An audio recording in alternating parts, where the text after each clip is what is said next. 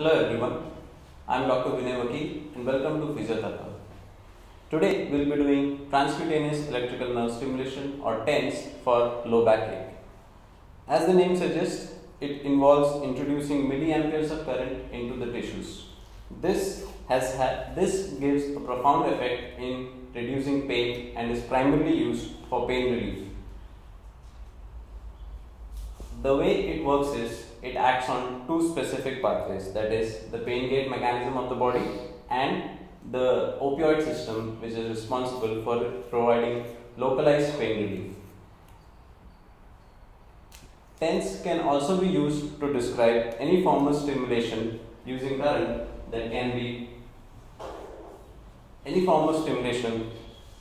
be done through skin surface electrodes such as interferential therapy, Russian current as well.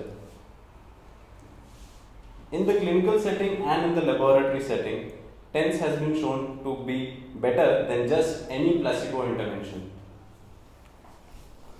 We would place the electrodes on the skin using a coupling medium so that there is no impedance at the skin level and there is no resistance given from the tissues.